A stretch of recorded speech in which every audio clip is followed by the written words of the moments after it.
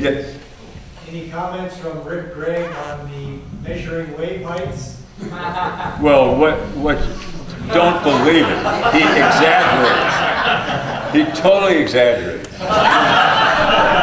He's made these waves that were 30 feet, now 60 feet. Go ahead. Go ahead. Well, I always figured Peter was the other way around. I always thought you exaggerated, but that's because you measured waves by the number of refrigerators you could stack on them, one on top of the other.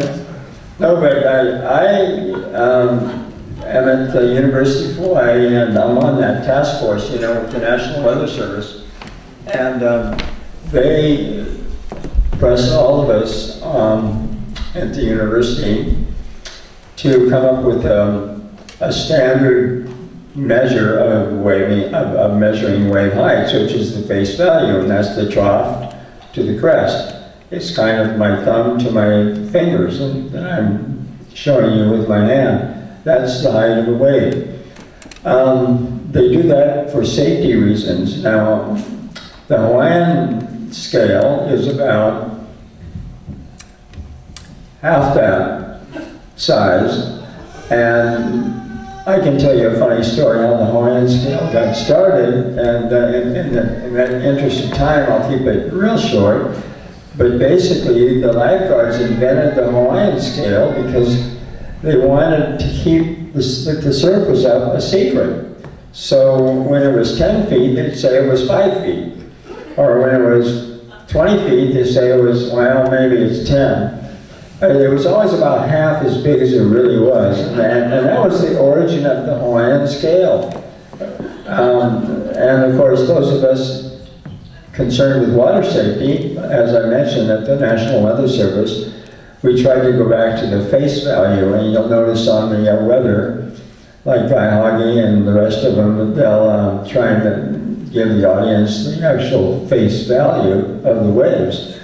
And then there's this other idiotic scheme of measuring waves from the back, which is totally absurd because you can't even see the back.